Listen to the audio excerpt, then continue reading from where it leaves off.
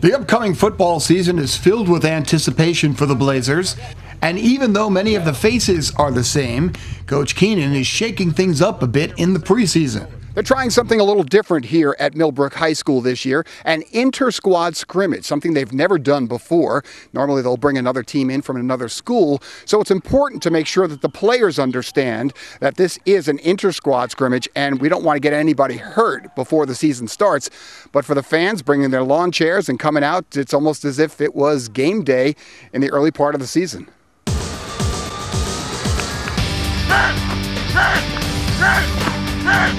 Ooh, kickoff, I'll do it. Louis!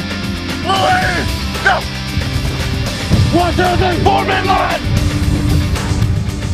This is the first time we're doing this, so we're going to have to be flexible, work out the kinks. We're playing 100 miles an hour. Let's go! All right, we're not cheap shotting our teammates. Let's have some fun, but we're playing hard. Hopefully nobody gets hurt. Millbrook finished last season 6-4, falling to their nemesis Ellenville in the first round of the playoffs. What do you see as the strength and characteristic of this year's team? Experience and physical toughness. You know, these kids are tough. They work real hard. The Blazers lost Joe Flynn, Chris Whalen, Nick Facina, and a few linemen, but for the most part have a very senior-laden team preparing for this season. We've had 4 or 5 kids who've started varsity games since their freshman year, have played 28 or 29 varsity games going into this year.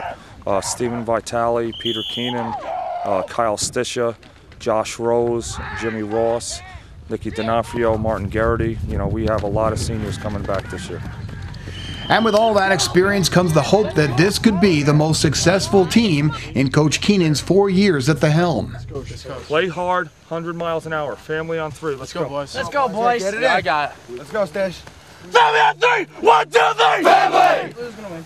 We added a couple of wrinkles, try to open it up a little bit to you know, help. We got a little more speed this year. We have a big line. We're still going to run our tight double wing. We're going to run the ball 90% of the time, but we're going to try to spread the field and throw it a little bit too.